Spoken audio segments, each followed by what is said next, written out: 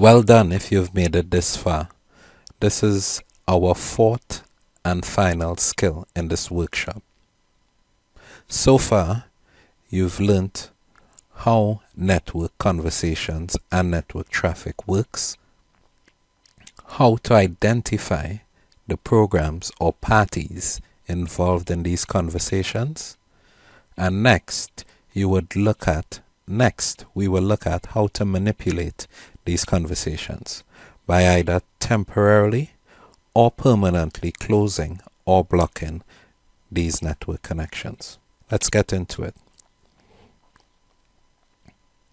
First, open Google Chrome browser.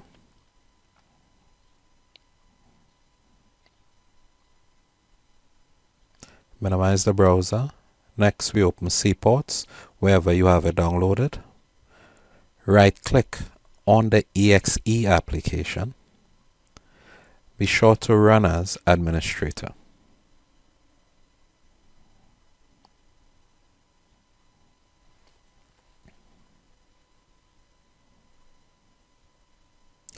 We see here Google Chrome is indeed one of the processes that seem to be engaging in network activity and is having a conversation with at least two third parties on the internet. Here are the different addresses. Now, if we would like to temporarily close these connections or conversations, we could select the Google Chrome entity. At the top, press and hold the Shift button. Press on the down button on your computer or laptop keyboard until you've selected all the Google Chrome processes. Right-click and click Close Selected TCP Connections. This will temporarily close the conversations your local computer is having with remote computers via the Google Chrome browser. Click Yes to confirm. Ignore the error message should you see one. Click OK. And now we see those conversations have indeed been ended.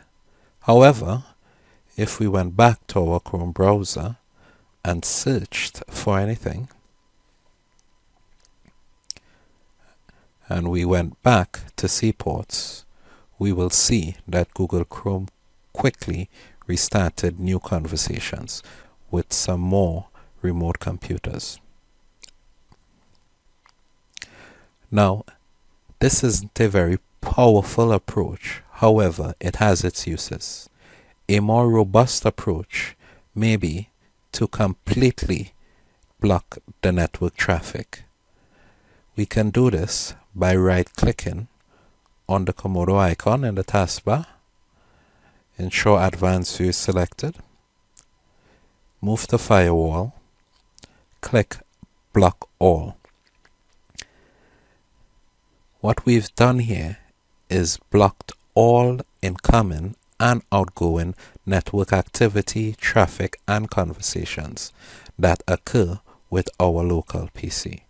So this time, if we went to Google or any other program that connects to the internet and we try to make a connection, we would see that it's blocked. As we can see here,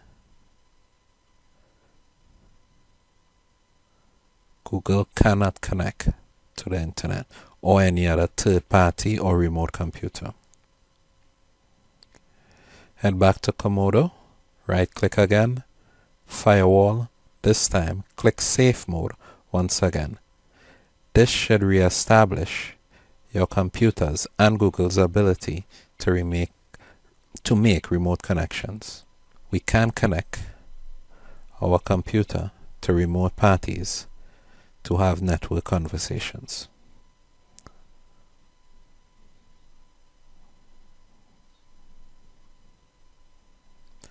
Now, the problem with our previous approach by blocking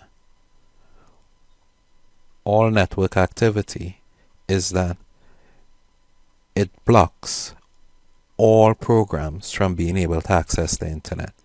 This may be undesirable. We see here if we opened Firefox instead of Google Chrome, we still would not be able to access the internet or any other program for that matter. This is hardly efficient. A more efficient approach would be to target the programs that we would like to block from accessing the internet. Ensure your firewall is on safe mode. This time we head to sysinternals. We right click on autorun 64, the application, not the .dll. Run as administrator. This program will take a few seconds while it loads and it scans the entities on our computer. Wait until it's completed. You should see ready once the process is completed. We see here ready. Autoruns has completed the scanning of our computer. Now, there are usually three ways a program uses to automatically initiate network activity on computers. These are logon, schedule tasks, and services. We'll look at each of them now. Logon, as the name suggests, is where a program automatically starts itself and possibly network activity once you start your computer or log on to it. We see here Google Updates is one such program that automatically starts and attempts to update itself, i.e. connects to remote computers in Google's network to update your local browser. Another approach is the use of schedule task. As the name suggests, these tasks run at scheduled times. This may be, interestingly, when your computer starts up, so they inherently can act as logon programs. However, scheduled tasks can also run every month, every fortnight, even every minute. We see here one program that I've got installed on this computer, CCleaner, attempts to update itself at a scheduled time. The third method is through the use of services.